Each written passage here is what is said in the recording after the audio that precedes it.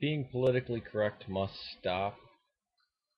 Uh, if we're all grown-ups and we don't care about race, then being politically correct must stop.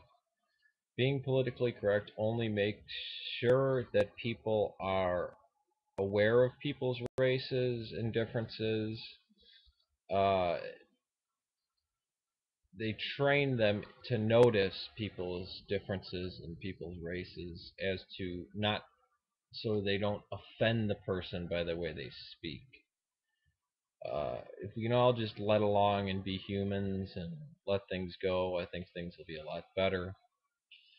And I think it's good to not talk about sports and weather. I think politics and religion are great things to talk about. I don't often talk about them. YouTube is a strange outlet for me.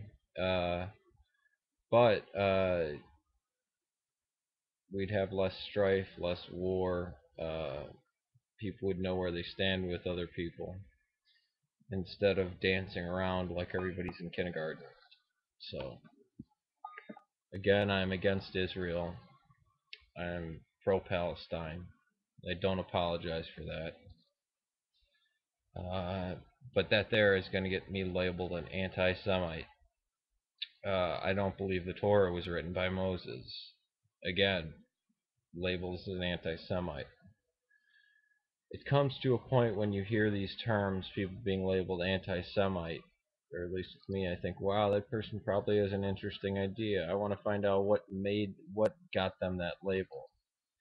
And 9 times out of 10, it's saying something like the Torah wasn't written by Moses, or uh, this contribution to the world that we thought came from the Jews really didn't. It came from this other group.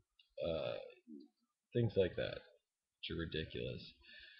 I would urge everybody to watch the movie Defamation.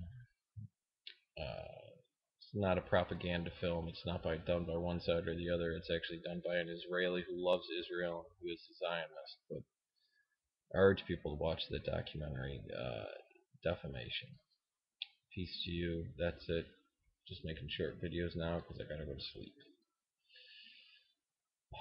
Oh yeah, and well, I already addressed our anonymous free zone person who kept trying to fight my battles, so I don't think I need to address her anymore. Peace.